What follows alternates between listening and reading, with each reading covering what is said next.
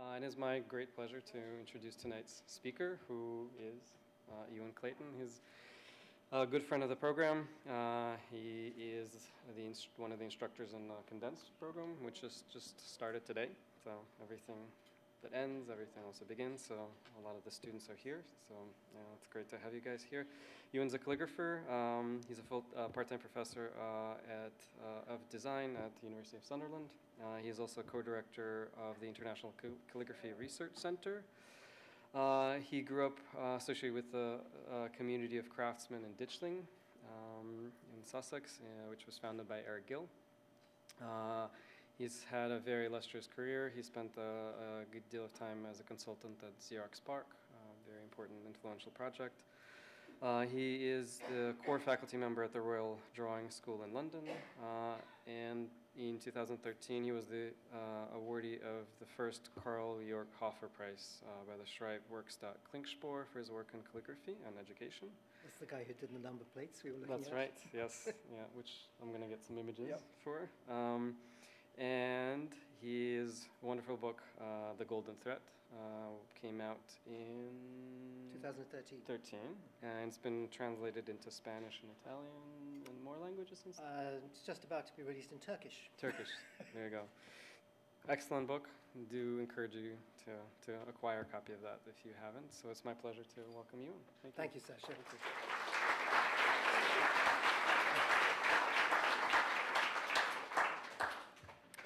Well, thanks for the invitation to speak to you again.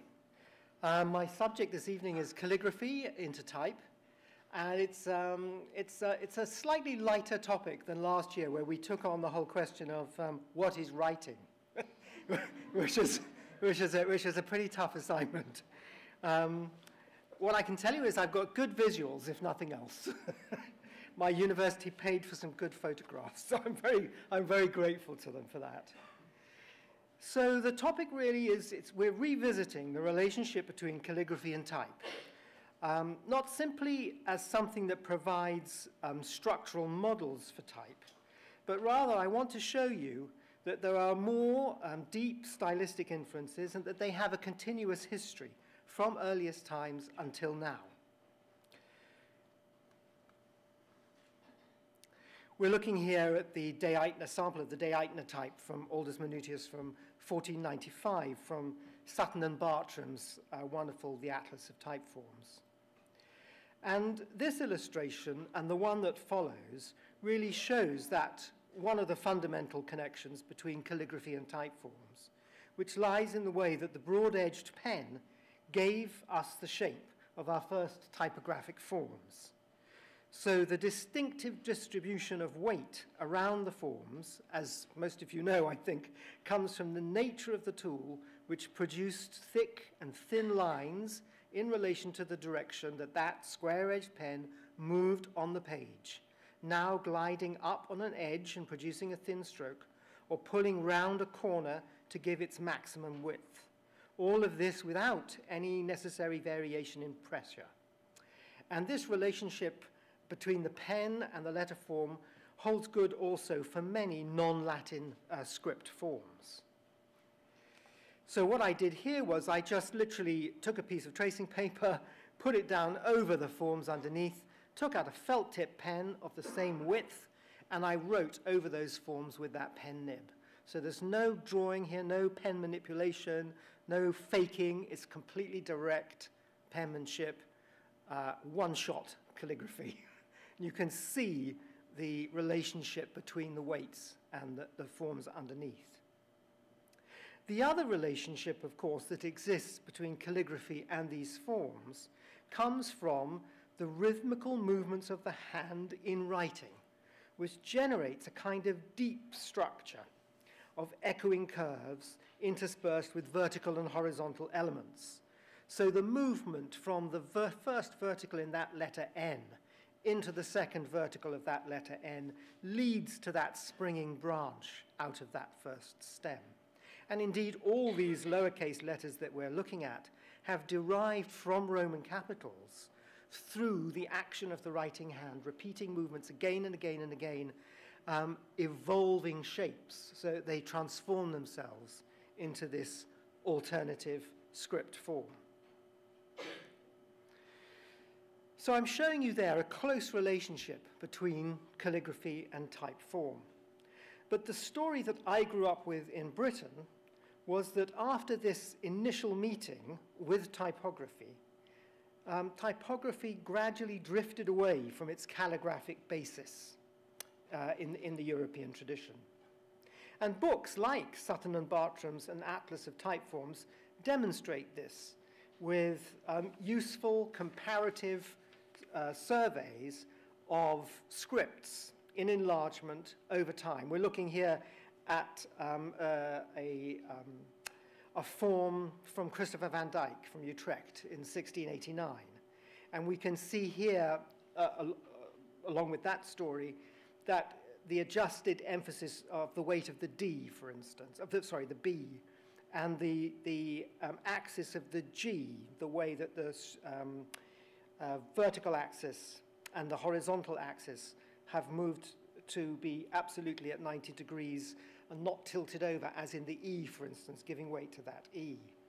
And then if we move forward a few years only to an example of the Roman du Roi from the Imprimerie Royale from Paris in 1702, you can see again an adjustment here also to the weight of the E. The axis has shifted on that E into a more logical correspondence with the axis of weight on the B, for instance.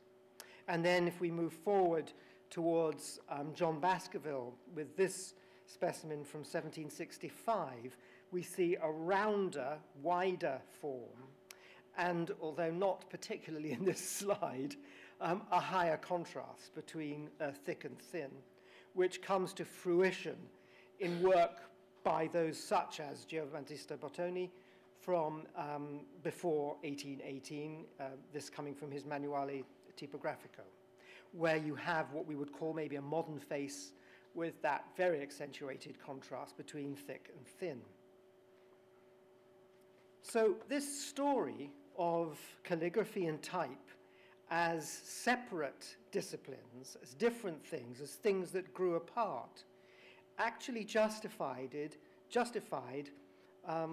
a certain amount of institutional rivalry in the UK, certainly institutional structures, separation of courses. But the picture that I want to give you is a rather different one. Very different one. I'm showing you a picture from a geography textbook. It's the only thing I could find at a short notice to try and explain the kind of image that I have in my mind of the landscape of typography, with, on that surface level, identifiable settlements and structures influencing and relating with each other and affecting each other's shapes and forms and pages and structures, but always, as here, with this deep seam of activity flowing through the ground it stands upon. And that deep seam, that aquifer, is alive and moving. It's flowing because it's a continuous activity, not simply just a form. It's the vast, broad sweep of writing itself in all its forms. And very often, this rises to the surface or is tapped from above, and it gushes forth in a spring or a fountain and gathers life round it. New buildings and new settlements flourish. And I believe this kind of interchange has actually happened throughout the history of calligraphy and typography.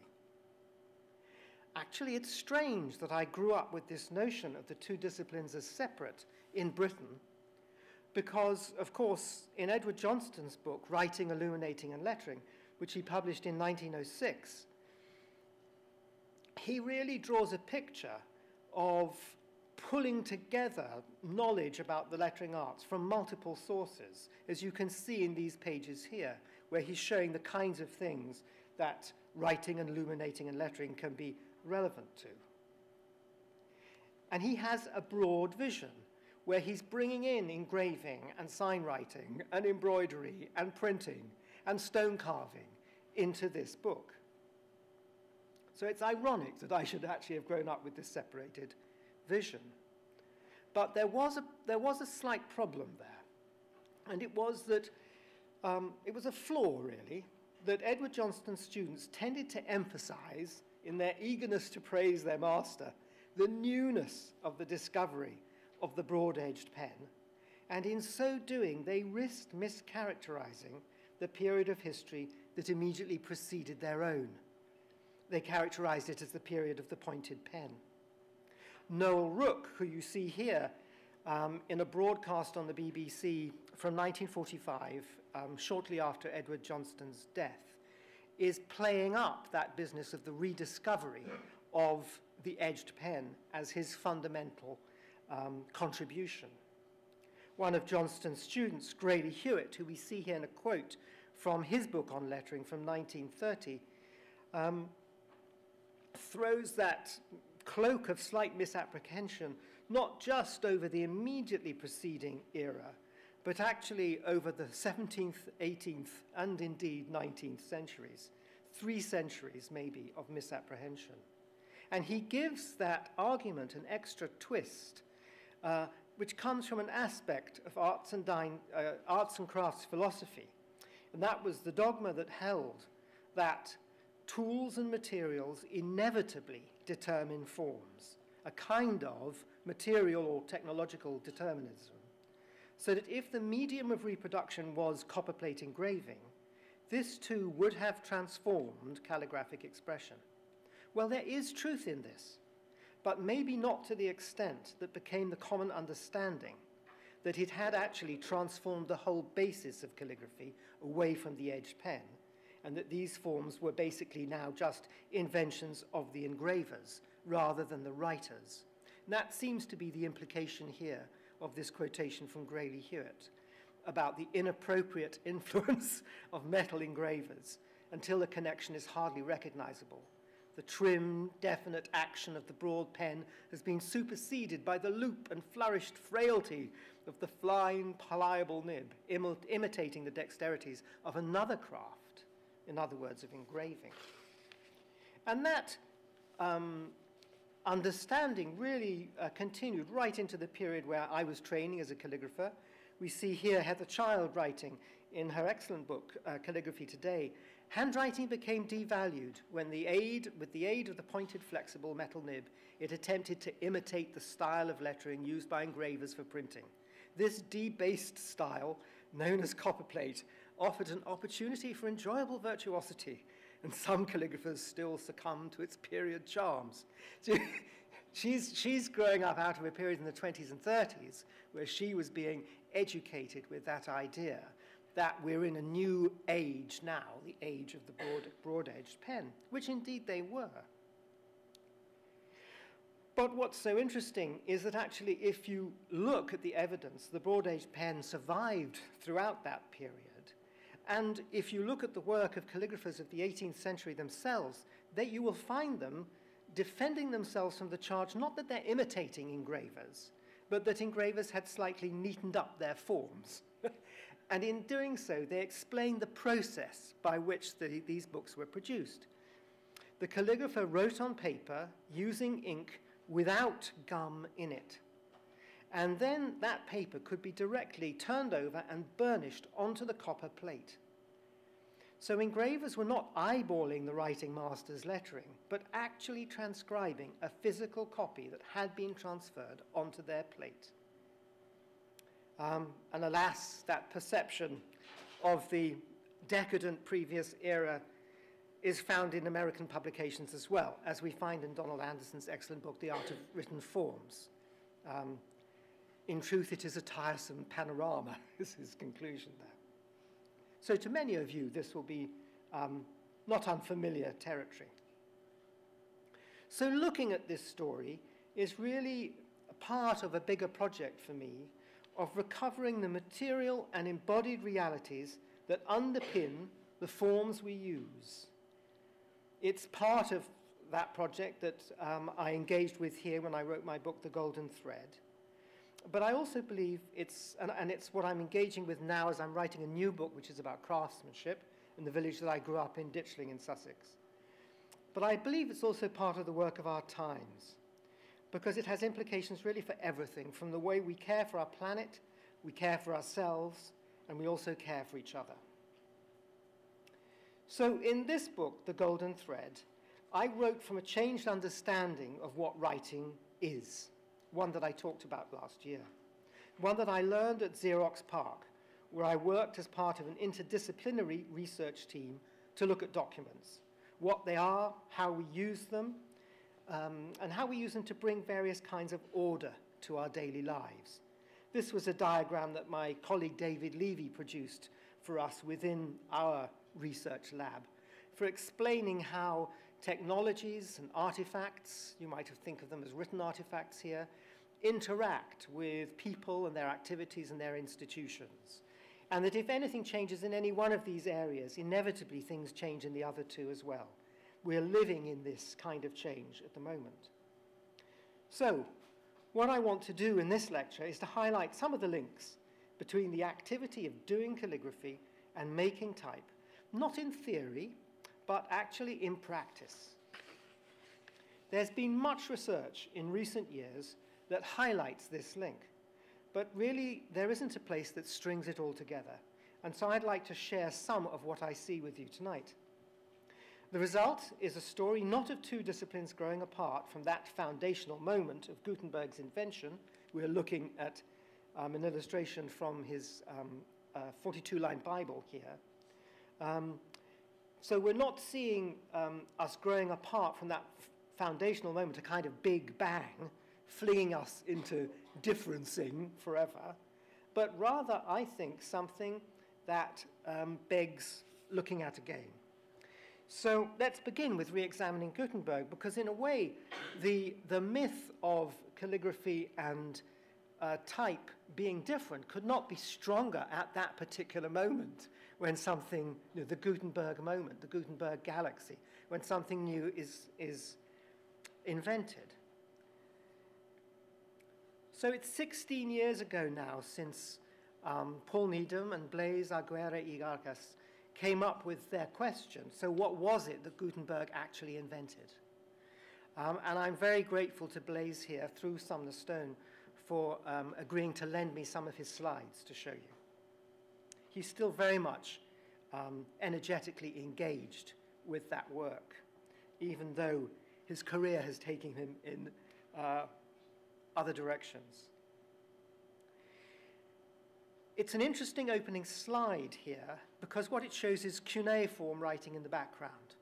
And Paul Needham, who's the Scheide Library at Princeton, has worked on Gutenberg and early printing, as you'll know, for many, many years. And he came up with the term cuneiform typography for what they were seeing in particularly studies of the B42 Bible, but also many others of Gutenberg's early works. And it came from the idea that, which we'll go into, that what Gutenberg invented was perhaps not the punch as we traditionally understand it, that stamps into a matrix in one go, that is slid into a collapsible mold, and that the type is cast in identical form, one after another, from that same mold, but rather something different that really came from two facts that they observed. This is actually my own drawing, but it's to illustrate this fact. It's that when they analyzed a page of the Bible, and at that time, they would say that it was printed one page at a time, every single letter on that page appeared to be a unique letter. It was not an identical letter that was cast from one mold. What I've done here is I've taken that small slide that we looked at earlier, those few lines of the Bible, I've enlarged them, and then I've gone along that line, tracing each enlarged letter. These letters that I've drawn are about this big, so that you can see them, and I've drawn them in the sequence that they appear along those lines. So I haven't made any selection here. The first A on the left is the first one in those lines, and then the second one, and then the third. And we've got a line of A's there, but actually there's two sheets of A's. And then we've got some U's, and then we've got some C's along the bottom. And you can begin to see, just looking at those A's, how very different from each other they actually are. The various ways that Blaise has looked at this has taken into account things like ink spread and that sort of thing when he's actually analyzing them from his terms. So that was the first very surprising fact was seeing that these things, as far as they could see, were unique. The other thing that was detected, which was a surprise, was microforms within the letters when light was shone from behind them. So if you look here at that A, for instance,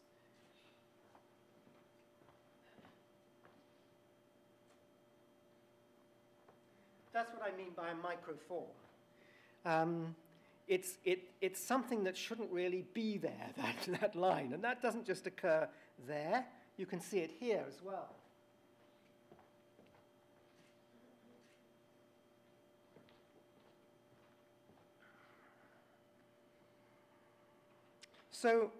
So far from being identical type cast from one parent mold, each casting is unique, maybe sometimes a two-off rather than just a one-off. And within the face of some of these imprints, microforms can be discerned, suggesting that the mold perhaps had been created by a series of punches, building up each letter form, much like the letter would have been written using a series of pen strokes. What we may be seeing here is that at its inception, printing had been much more like a kind of automated writing than we had first suspected. No big bang moment in that sense. There is much that remains to be explored about this discovery, not least who then did think of the single punch and first used it. But the beauty of this discovery is that it shows that the early invention of printing proceeded from thinking about pen strokes, from thinking in a calligraphic way. In other words, from thinking about those units that make up a Gothic letter form.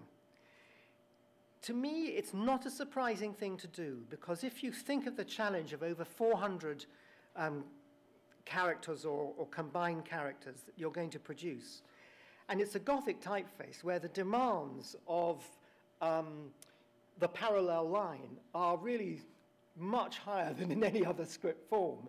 And this is the first time you've ever done it, and you know you've got to get them absolutely right and the same thickness all the way through. How are you going to control that process over 400 forms, when maybe you've never done anything like that before? To actually have a set of simple prototypes out of which you could build those 400 forms would guarantee a certain amount of unity, visual unity. Looking at my simple page, I worked out that this was roughly the number of strokes that I'd need to do the simplest possible job on the sample that I had. I didn't actually have all the shapes of letters there. I didn't have the round R, for instance, which have demanded 2 more shapes. And there's one shape missing, which is just the single straight line, the length of that nib width, which would be used in the E crossbar and various other letters like the Y. But you can see that that's a fairly small kit. A wonderful concord, proportion and measure of punches and forms, is how the colophon to the Catholicon of 1460 describes this invention. So just revisiting this for a moment, and really there's probably a whole talk in this, so I'm just touching briefly on it. I'm finding this work at the moment really interesting. And what I'm seeing is there is a clear relation to pen strokes here rather than just to modular units that are being used. I'm not yet sure quite what I mean by that relationship to pen strokes, how close it is. Are we actually talking writing or are we actually talking stamping? But if you take that, for instance, middle A there, you could say, oh, what's happening here is we're just making a narrow A. So maybe actually it's the same casting as A13 there on the left, but it's being rubbed down to make it thinner and narrower. But if you look here,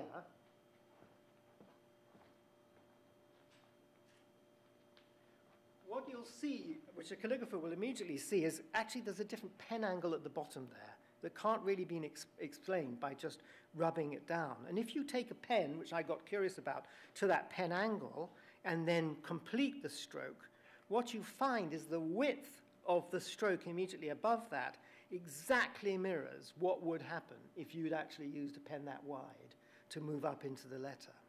So maybe the situation gets more complicated here. Maybe we have not just a simple kit for making A's, but we have curved strokes like this as well. Who knows? I haven't got to the bottom of that yet. But another interesting detail in that top stroke too is that it is actually overlapping to the right at exactly the right amount that would be predicted by holding a pen at that angle and moving it in that direction. Some letters I found were extremely easy to write, like this R, these two R's which appear there. They just, that was my first attempt. I didn't have to practice it. I looked at it. I was able to do it. Other letters revealed something very interesting. So when I did the C in a sort of classic Gothic way, what we have is a projection at the top, which would obviously be a kerning problem. And that explained to me, because I'd been very puzzled by the letter C's that I was drawing, how although they start at approximately the same angle, this sort of angle keeps repeating pretty much all the way through. But these endings really vary hugely in their angles. But of course, if you were actually having to grind that end off, you might well then have some variability in that end compared to the other end of the stroke. The E was puzzling as well. I'm just throwing up some of the questions that are sort of alive for me at the moment. If I write a regular Gothic E, which you see on the left, the thickness of that top stroke is quite wide. But Gutenberg's E is like the one on the right. It's much narrower. It's actually very possible to make that still with a pen, but what I have to do is make two strokes, and I'm pulling them in the direction of those arrows. What that does, of course, is it opens up the counter. It's possible that that counter on the left really fills with ink. I haven't gone back to look at some of the earlier attempts from the B42 script to see if this is a transition. But that's one of the things that the calligraphy's thrown up, that we might, for instance, find early attempts are more like the one on the left than on the right. Something like the T, which again was very easy to reproduce, and I could reproduce it completely with a pen, even to the funny shape on the left, using the technique we've just used for the E. But the other thing that became interesting was that for some letters, they were incredibly hard to get, unless you got a particular stroke order in mind. And so here's various attempts at the S, which were all disastrous, until I tried that stroke order on the right, when the whole letter just fell into place.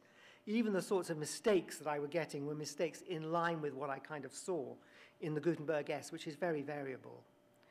So what we're seeing there is not a relationship perhaps between pen strokes, but also sequential movements as well in terms of the letter construction.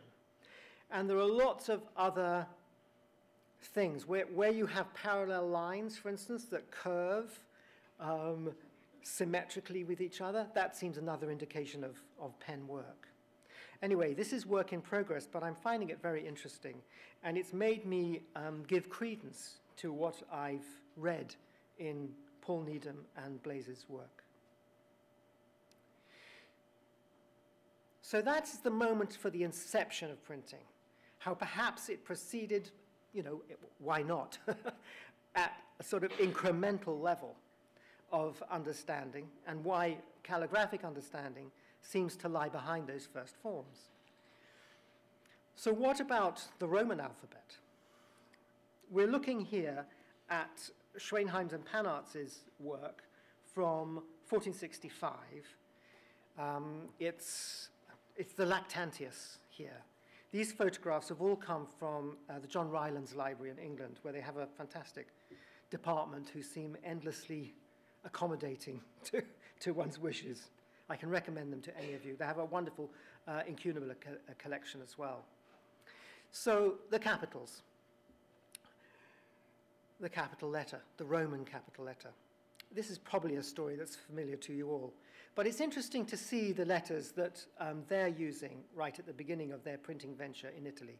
They bear a close relationship to the sorts of letter forms that we find being written by Poggio Bracciolini in Florence, or at least originating from him. So if you look at the N in anno, if you look at the splayed M in ultimus above there, and you move back into here, you'll find those forms are being echoed here. The nam at the top left-hand corner, for instance, there. So although the lowercase is following what Harry Carter calls a Gothico-Antique letter, the capitals are modeled on more clearly on a Florentine form pioneered by Poggio 6 decades earlier. This is, as you can see actually from the date here, this is from 1408. It's a copy of Cicero's letters to Atticus. Now these letters of Poggio's are based on Romanesque Italian practice, the kind of rustic letters that you'd find in Romanesque manuscripts, though maybe with an admixture of purifying Roman epigraphic examples. I say that from really looking at his early work, which you can see here, which is much more medieval in feel and look. He's not just taking those capitals from the books that he's familiar with, he is modifying and cleaning them up somehow. And visually, it's reminding me of this now lost work by Mantegna, which is painting a kind of republican letter that presumably he would have seen somewhere around Padua. So in Schweinheim and Panartz's second Roman type, though, something has happened. This is from 1467, once they've moved to Rome. And here, not only has the lowercase form, which we're not concerned with in this particular slide, changed, but the capitals have acquired a different underlying form. They've become a kind of epigraphic capital, so that the E has serifs on it, the N is now a classical Roman N. I do feel, though, that we can see a new influence at work, and we would say, really, I think, that these capitals are coming from a northern Italian influence, because for 17 years or more, there's been a deep interest in the revival of just such forms, centered on Padua in northern Italy. I think, as with the lowercase, Schweinheim and Panartz are still seeing, though, with northern European eyes.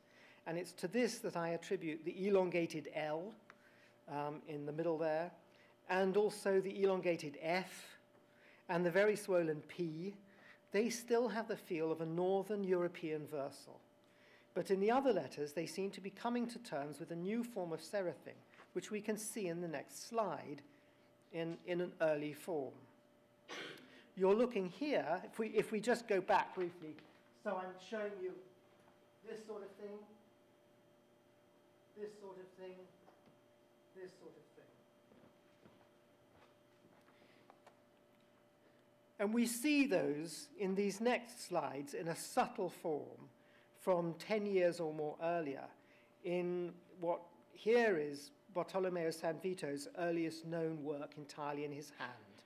It's a manuscript from the British Museum, Hari 5268.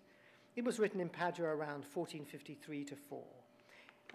And in the area above, you can also see that similar form of A, as well as the bracketed serifs we've seen earlier.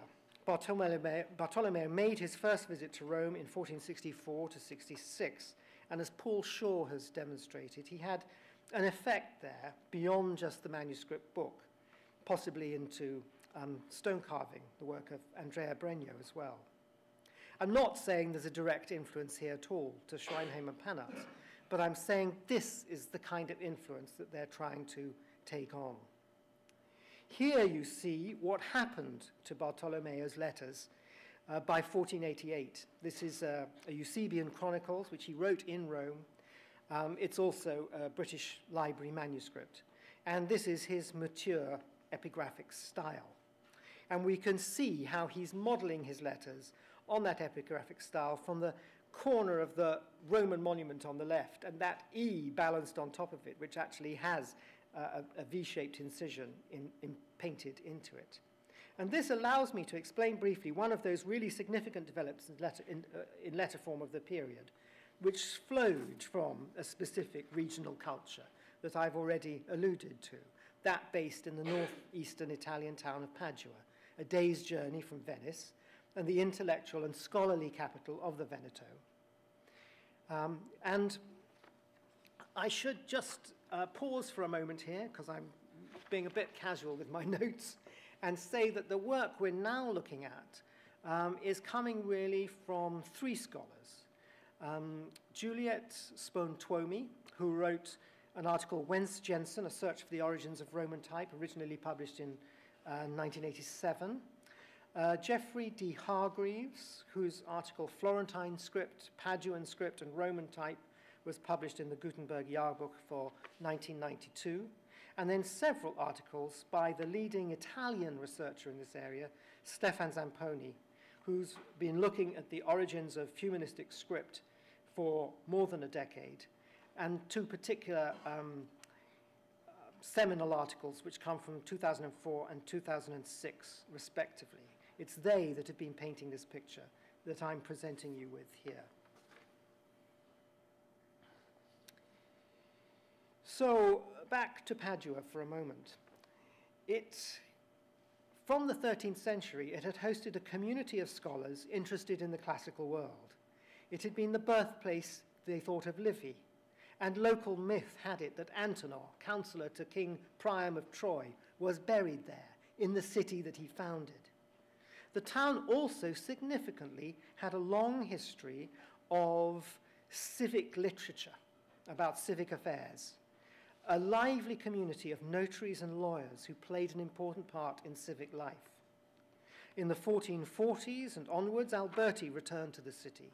From 1443, Donatello moved there to work on a huge equestrian statue, the first to be cast in bronze since Roman times. He would work there for a decade, into the 1450s. It was a vigorous intellectual and exciting artistic atmosphere to be in. It was in Padua that we find a conscious effort during these years, as Mommsen put it, to unite classical content with its form and expression. And classical inscriptions became a focal interest, both for their vocabulary and grammar, but also for their letter forms. We see here one of the drawings from Felice Feliciano's groundbreaking book, manuscript book, from 1464. Felice, originally from Verona, worked with Paduan friends, including the painter Andrea Mantegna, to reacquaint themselves with carved classical lettering. And this resulted, and it's Zamponi that really points this out, in two remarkable firsts. This book, the 1464 Book of Letters, the first to show epigraphic forms with their V-shaped incisions. And then a book written entirely in classical letters by Felice. And what Stefan Zamponi really says about this is he points out this is highly significant. We haven't had books written entirely in classical capital letters for centuries. It's a project, in fact, to kind of rewrite the history of the book. This was the classical letter form. Why would you write a book in anything else if you were interested in this world? And it's these forms that we see in Padua that are taken up by those early printers. It's, I suppose, ironic that the best exponent of these forms at the time was a painter. It was Andrea Mantegna. You're looking here at one of the cartoons for his tapestry of the triumphs of Caesar. Let's just swoop in on those letters there. Nobody else could do anything like this, I think, at that time. They convinced you immediately of their pedigree. He's visually really looked at them. And of course, now we know that actually these forms originated from a square-edged brush being painted. So good for a painter for somehow making a relationship with these forms. And so it's these forms that we see moving into Johann and Wendelin von Speer's books in 1469 when they start printing. There's obviously a lot more one could say about this, but I'm moving swiftly through because we have a few centuries to handle.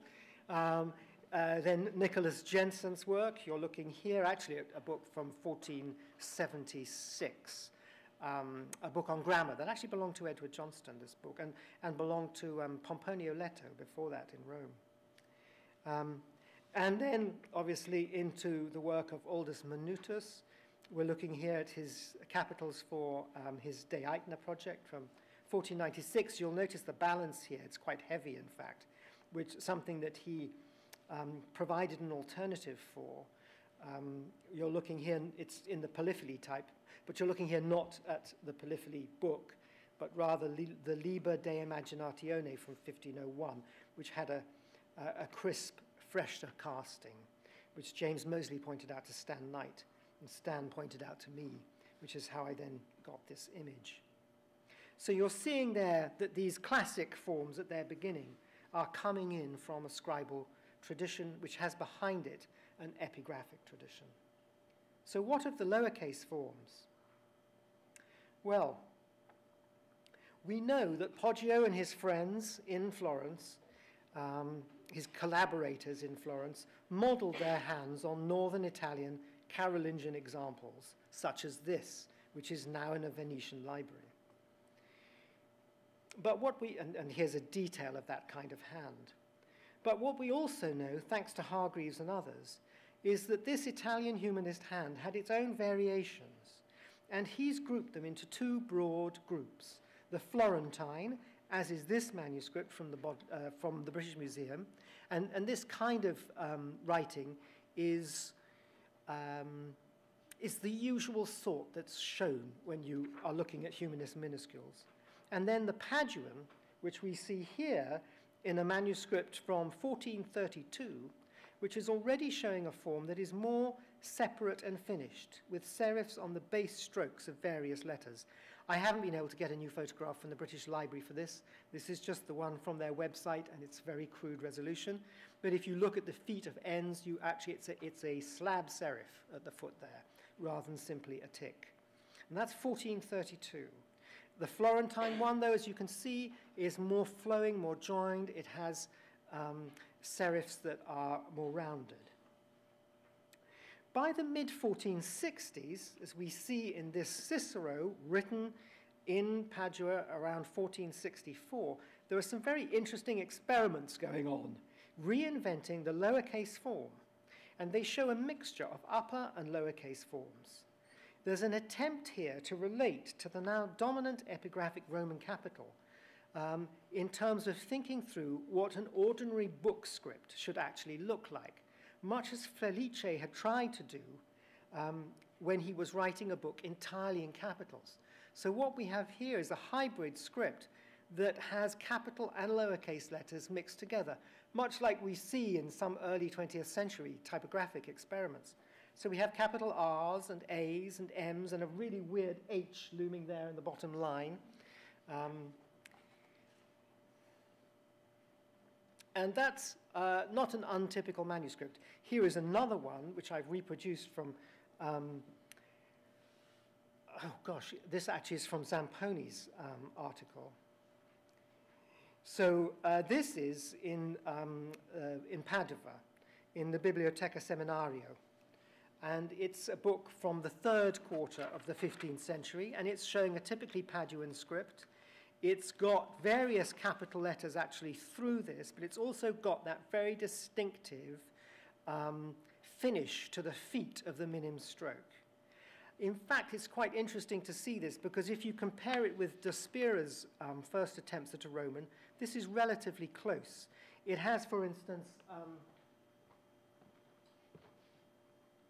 this decision about the capital H, where you have a calligraphic tail to the H rather than a slab serif on both feet.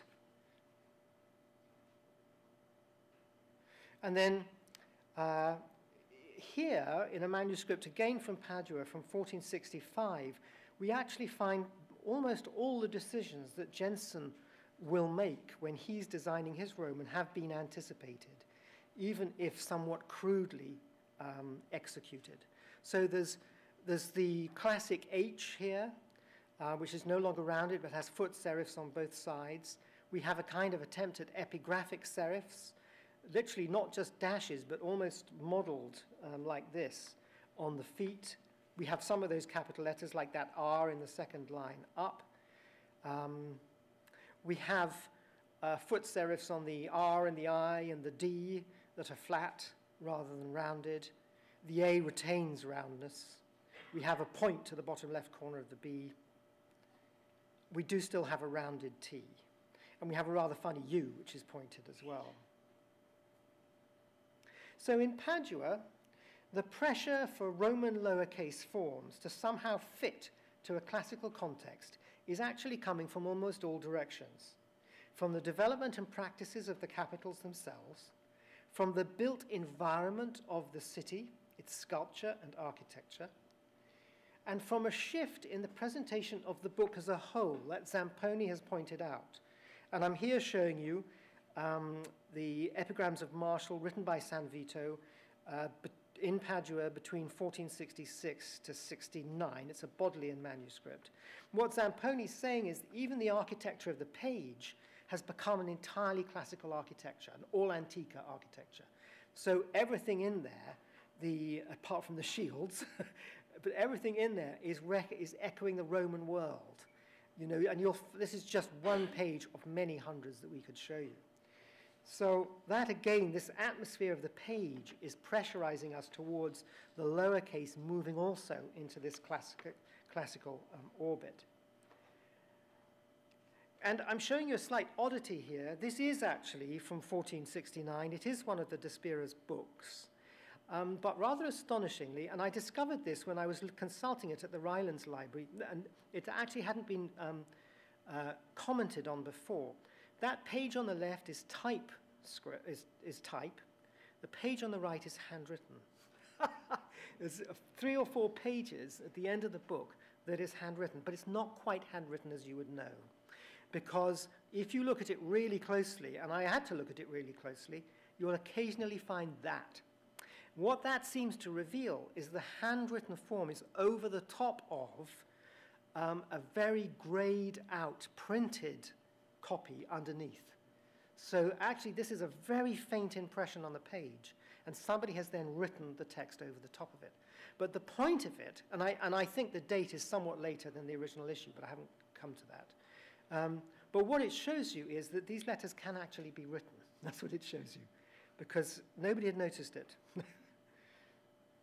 So these are the forms then that come into print with the De Spira brothers and with Nicholas Jensen. You're looking here at Jensen's first production from 1470. And you can see that Paduan R up in the top right-hand corner. And even when we move forward to Aldous, which you're looking at here, where he's doing a lighter weight version of that original Jensen, lighter weight, which was then the fashion amongst scribes in that area by the time he was printing. You'll still also have calligraphic flourishes and things. Look at the alternative M and the alternative T, which we find here. And obviously that shape to the top of the A you see in the bottom line, which really echoes the sort of shape you get when a pen lifts off the page. Now, I'm not going to go into the origins of italic here, because I think that it's just so obvious, the relationship between the written hand and the typeface. Obviously, there's a lot of work to be done. You're looking here at the earliest, one of the earliest manuscript examples of San Vito's italic. A lot of work has to be done into looking at what the origins of italic actually are in terms of scribal traditions. But I think we can say quite securely that they, again, are Paduan. And we're looking now then at the 1501 Virgil. That was the first outing for Aldous, not the absolute first, because there's a tiny inscription in an illustration where he's using an italic type, but the first outing in a book form for Griffo's italic. Though the form of that book, we could say, comes again from a scribal tradition, because he says it does. He says it comes from books that I found in you, Pietro Bembo, he's writing to, in your father's library, Bernardo Bembo. And which contained small handbooks of the classics, which now Aldous was producing. And of course, we know that in Bembo's library there were those small handbooks of classic Roman poets, written indeed, and that form was developed by Bartolomeo Sanvito. They were like this format here. But what's interesting, of course, is that scribes writing that sort of hand didn't stop writing it once printing was invented. They kept on writing it. They didn't cease that tradition. And so what we're seeing here, for instance, in a manuscript from Berlin, is Arrighi's version of that form. Or here is another, which suggests an almost sans serif treatment of some of the serifs. Or here is the Mirandola Hours from the early 1500s, which keeps the ligaturing close and a close connection in the writing, and a foot that still has a more calligraphic kind of flourish to it. But what you're seeing here are not simply imitations of type, but a form that's still developing amongst a community of scribes who are still writing books. And of course it entered the world of the writing masters too, as one of the scripts that they felt they had to be able to show that they could do. You're looking here at Cresci and his Esemplare from 1560. And there's many instances of it in the writing masters' books. So already 20th century commentators were beginning to dismiss the work we've just been looking at as scribes now imitating print, and so unworthy of notice.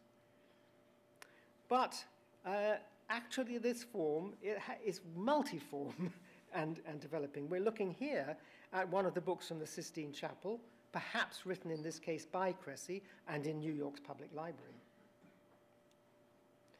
Cresci continued to work as a scriptor for the Sistine Chapel alongside his scriptorship in the Vatican Library. And in his Esemplare, he produced his version here of what he called the Queen of all the Hands. And I quote for him, "apt for writing missals, service books for princes, lords, and great prelates." In other words, not an everyday hand, but something that he was doing here for a pope. Although he recommends using 2 pens to write this with, a small one for tricky bits, for retouching.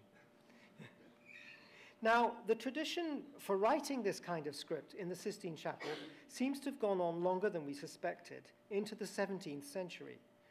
And I'm thankful actually to Cara for pointing this out to me, who noticed it one evening browsing on the newly digitized records of the Vatican Library's collection. So this dates from the 1630s, and it contains a number of hands. It's another book written for the Sistine Chapel. One of those hands, not this one, but this one here, can be identified as the hand of the Franciscan monk Fulgentius Brunus. He wrote at least 5 other manuscripts for use in the Sistine Chapel, now all in Spain, with dates as late as 1638. In a very un-monk-like fashion, he's the only person in these books who actually signs and dates his work. I'm very grateful to him for doing that. It would be over, and here's some of his work. It's interesting because although it's very carefully constructed, it has slightly cursive elements to it. So that E, for instance, with the pull round on the stroke coming in. It's a very practiced hand. It would be a bit over a century later that Bodoni would find himself working in Rome. But already it's clear to me that in the 17th century, Italian traditions were anticipating the direction that he would take with that high contrast between thick and thin strokes. And it's not inconceivable to think that his patron, Cardinal Spinelli, who would have been familiar, potentially, with service books from the Sistine Chapel, would have taken a promising young typographer to look at letters like that. It casts a slightly different note on the note that he includes in his Manuale, where he talks about sharpness of definition, neatness, and finish being desirable in letters because they reflect the beautiful contrast as between light and shade, which comes naturally from any writing done with a well-cut pen, held properly in the hand. Well, France too had its continuing tradition of written Romans, seen in the hands of court scribes of Louis XIV, of whom the most notable was Nicolas Jarret, but there were up to 36 other named individuals who've been identified. In their hands, as in the Italians, we're looking here at Nicolas Jarret's hand, in their hands, as in the Italian hands, this sharper contrast between thick and thin is preserved, and the forms are developed. Jarret has his own typical ways of writing A's with much bigger kicks on the tail, and this hand is minute, though. This book is in the letterform archive, and I'm grateful to Rob Saunders for allowing me to show this. This is another piece of writing by Nicolas Jarret in a larger format. It's a very skilled, controlled work of fairly direct edged penmanship. And here, I'll come back to that. And here, in the hand of Jean-Paul Rousselet, active in Paris between 1677 and 1736, we see another manuscript, one in fact which Louis XV gave to his wife at their marriage. We see, and this is all handwritten, we see letter forms that remind us of what will happen in the work of Baskerville maybe 30 to 40 years later. That broad-topped A, the balance of the weight around the D, the E. And just for the students who listened to Sasha's talk this afternoon, this scribe also developed stenciled letters, which you can see here. This is some of his stenciled letters. And that's one of the ways that this kind of writing could actually have been carried across to Britain or carried elsewhere and seen through metal letters like these in stencil form.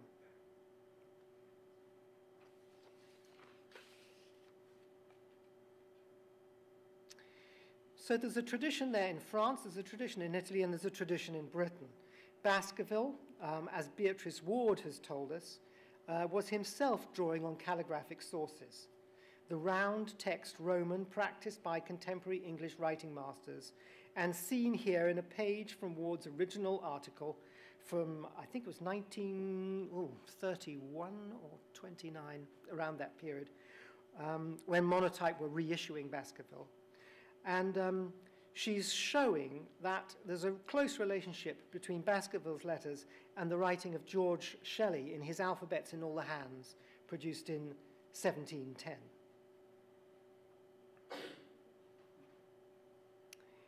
As I've talked about here before and have written about in my book, that such hands were written with a formal edged pen rather than a pointed one is attested to in many manuals.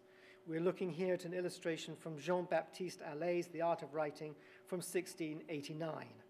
And what we see here is the typical pen cut for that kind of letter form, and you see the action where the thin stroke is being drawn by the left-hand edge of the pen. The nib slit is off-center, so you have a thick side of the pen on the left-hand side when we look at it. Oh, what are we doing? Oh, well done. My battery's running out. I did get up at 4:30 to put this lecture together. Your battery's doing well, just your laptop. Oh, that's not the right thing. Okay, I've got one. This is what we need. Oh, except for that British. No, I've got a got a transformer at the end. There we go.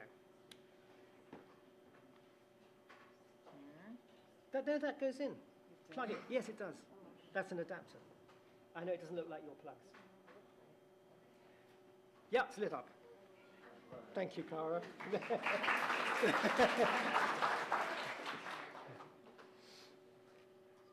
So I was just showing how those kind of Roman letters might have been written. The key thing here to notice in that drawing at the top is that the central split in the nib is off to one side. What that does is something very interesting. It introduces a pen, which, well, I'm thinking of Nordse's book, The Stroke here, which he really should include as an addition in the book, because you've got a pen here which does translation and expansion at the same time, because you have a weakened left-hand side to the nib. So it's incredibly flexible, and you can really get a wide thing from this pen. But the other side of the nib is very rigid. So that's what you can draw the thin line with. And it will stay pretty secure and strong. Yes, I have, and I've tried writing with it too, yeah. And I found instructions for these in Portuguese writing manuals, German writing manuals, French writing manuals, and English writing manuals. Not just in picture form, but in writing. John Clarke's writing book, Writing Improved, has a whole paragraph about how to cut a pen like this. I find it actually, the terminology is very interesting here, because they talk about the thumb side and the finger side. And that's quite, you can get very confused between left and right when you're talking about nibs. But if when you're holding a pen, you talk about the thumb side and the finger side, if you're not left-handed, that actually can help sort out some of that dialogue. So, how are we doing for time? I've got no idea of time. What is the time? Could somebody tell me the time? Sorry? 45. Okay, fine. I've been 45 minutes. What we're looking at now, we're moving into the final section of the talk. Jarry and the French scribes, so you're seeing the time that Jarry here was active in 1661. Jarry and the French scribes also developed a different italic, based on hands such as those shown in Cressy's Exemplare, which you see here. It's much more rounded than the traditional italic. I show here from a manuscript by Claude Gilbert from 1689, which belongs to Rob Saunders, the letterform archive. I show his italic. This again is minute. It's maybe 1.5 millimeters high.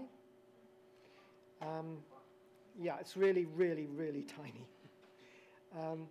What you see here is that this italic developed by the French court scribes provides a precedent for Fournier's later suggestions for reforming italic, which you'll find in his Manuale of 1764. We're looking at 1689 here.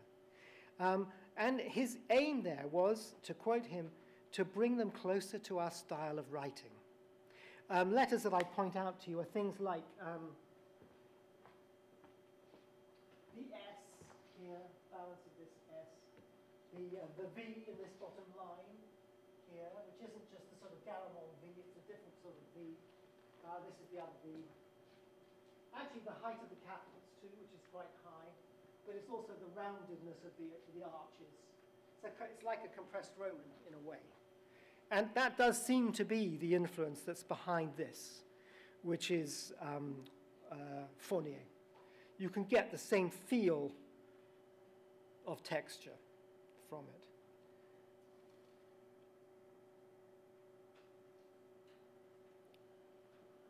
And here. So Baskerville, too, drew from contemporary sources when he was developing his italic, which, as we can see, has got none of that French influence in it at all. It's got very pronounced lead-in and lead-out strokes. It's got that rather quirky P that you can see there. The closest match, I think, actually, is George Bickham's Universal Penman's example of formal italic. But let's just look at George Shelley's italic, which you see here. And it has that similar feel. If you look at the M and the N here, Shelley's is more sloped. The G, you look at the G there. Oh, I haven't got a G here, sorry. Oh, is there? Yeah, one at the top there. The balance of the bowl. The nature of that B. Oops. And then here's another formal italic from Joseph Campion's hand from, again, a few decades before Baskerville was working. And you can see that what Baskerville is doing is the same project in a way that Fournier was doing, but he's drawing on British sources rather than French sources. And here's the example from Bickham. And Bickham has that funny thing on the P that you can see there. Interestingly, if we go back, the first place that I found it, or that we can find it, it's obviously not me, is here in Cressy.